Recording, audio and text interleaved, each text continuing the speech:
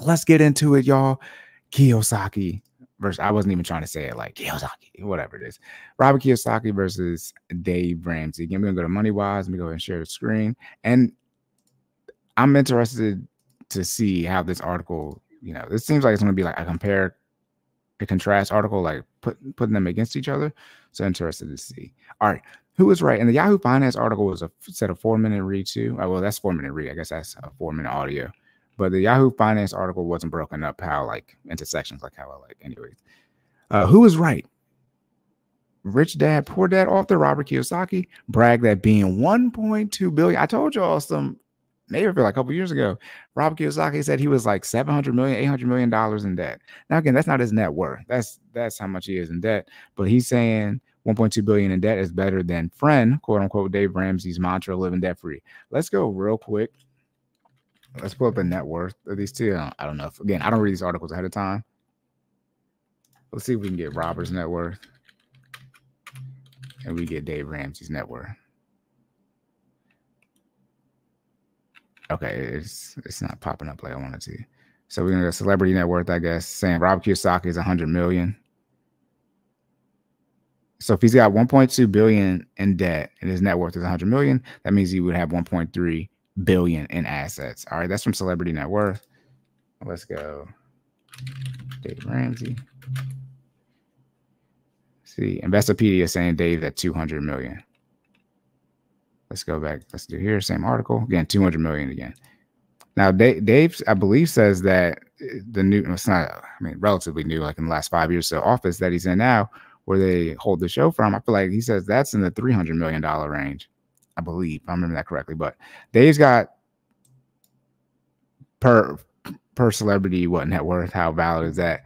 Robert Kiyosaki's at 100 million, and then per celebrity net worth, and then Investopedia's, I would say, pretty reliable, saying Dave's got 200 million. So Dave's got double the net worth of Robert Kiyosaki. He doesn't have near the assets that Robert Kiyosaki has, but he has double the net worth. So again, assets, shout out to that, earn your leisure assets over liabilities, but your net worth is your assets minus your liabilities. And since Dave Ramsey lives debt free, he per him has no debt at all. So he just has $200 million in assets, $0 in debt. So his net worth is $200 million. And Robert Kiyosaki, based off of the internet, he would have to have 1.3 billion in assets. All right. So he's not a billionaire, but he does have over $1 billion in assets. All right.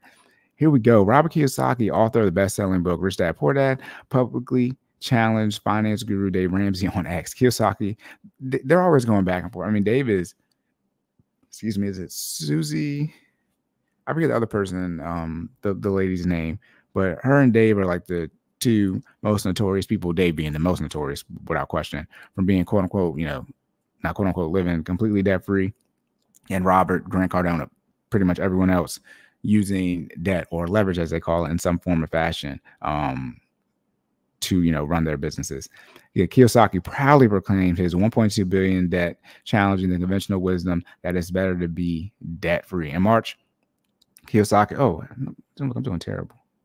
Excuse me, Victoria. All right, be the first time listening. The names of these authors, they haven't been tripping me up as of late. I guess I'm getting better. But Veskovsky. All right, and this was updated on April 29, 2024. All right, again, in March, Robert posted, my friend Dave Ramsey says, live debt free. I say I use debt to invest. I'm 1.2 billion in debt again. Who is right? I would say, based off the quick internet search, Dave will be right because his net worth is higher. I mean, what is Robert using to determine? I know he can't be saying the fact that he has more debt makes him right. I would say that wouldn't be the logical way to think about that. Kiyosaki champions an investment philosophy that leverages debt, not as a burden, but as a tool to build wealth by investing in tangible assets such as precious metals. All right, so you're talking about gold here. Dave does not believe it. I mean, this is not I don't know if I should ever do an episode about breaking down, Dave Ramsey's philosophy, because I believe that people use Dave Ramsey when they talk about him negatively, or they just use like for clickbait. And I believe his name is like sensational. Sensational for the sensational. It's sensational for the algorithm. I believe if you want to get something to go viral, just talk bad about Dave Ramsey / Ramsey Solutions, and you're bound to get your post to do some numbers. And I think people just do that, for the internet, but they actually don't disagree with his principles / philosophies. Not saying they 100% agree, because you don't 100% agree with anybody, but they don't just flat out disagree. And then when you listen to their principles, a lot of people's stuff mirrors Dave Ramsey. And when you just sit down and just do, a blanket thing of the 7 baby steps and not like attach Dave Ramsey's name to it, most people agree with it. Not just agree with the 7 baby steps, but usually agree with the order. All right, but I was like, maybe one day I should be like, why do people disagree with Dave Ramsey? Why is there Dave Ramsey hate? And then show like, this is just what the principles are, and show how most people will agree with it. But here we go. Don't miss. Wait, commercial. Okay, that's ad.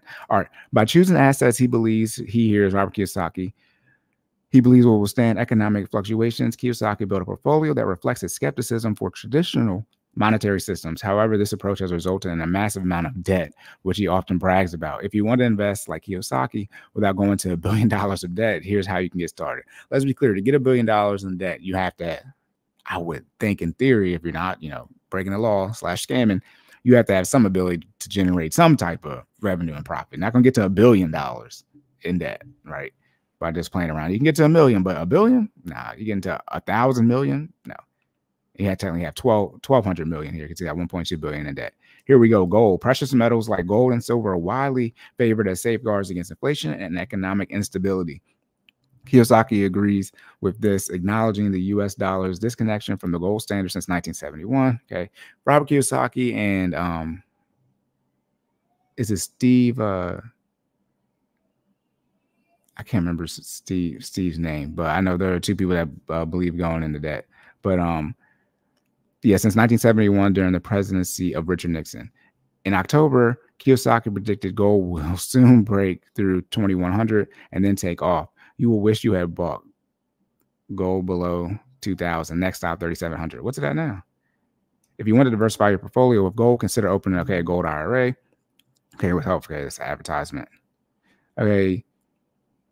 So they're saying that you can get tax advantages of a traditional retirement account with gold. Okay, cool. All right, another ad. Okay, ad again. All right, Bitcoin. Though Kiyosaki has reservations about the stock market, he appears unfazed by the volatile nature of cryptocurrency. See, when it comes to people, disagreeing with the stock market, it's one thing if you don't want to invest in the stock market, but what it's been doing essentially the entire life of the stock market is going up. Like that's without doubt. I mean, there's a reason S&P 500 is the marker that everything is measured against. Now, if you want to believe, right, you don't trust it, people messing around with the numbers, things like that, that's one thing. But to say one thing the numbers are doing over time is going up. All right. If you're looking to invest in Bitcoin, watch out for high commission fees, no crypto trades. With Robinhood, you can buy and sell crypto with no commission fees. Shout out to Robinhood. By the way, and I'm just going to do the, do distraction again. I wonder what Robinhood is doing now. How's Robinhood doing now? Can I easily pull it up? I can't easily pull it up. I remember I would always check and see how Robinhood stock was doing since the IPO. With Robinhood, okay, again, just advertisement here. Okay, another shout out to Robinhood. All right, here we go. Managing debt. Are we going to get into Dave at all? I guess not. Managing debt. While Kiyosaki advocates using debt to acquire assets, it's important to remember that this approach carries many inherent risks. This article is going to be a little. If having debt hanging over your head is a burden, an online marketplace. Okay, credible again. My goodness. Okay, who's right? If you're unsure about where you fall on the debate between Kiyosaki and Ramsey, it might make sense to get a take from a qualified financial professional. Good point there. Kiyosaki often urges his followers on X to be cautious when choosing a financial advisor, urging people to be cautious of the intentions of their advisors. Part of February post from Kiyosaki reads, "Don't be a loser, choose your financial advisor carefully." True.